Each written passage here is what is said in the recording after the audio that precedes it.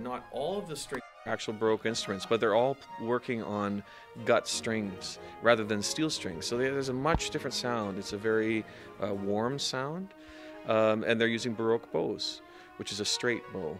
And then the wind instruments are quite unique, and these people we have to bring in because we don't have as many local wind instrument players that play on Baroque instruments. So we've got someone coming from Victoria who plays Baroque bassoon, but also 2 Baroque oboists.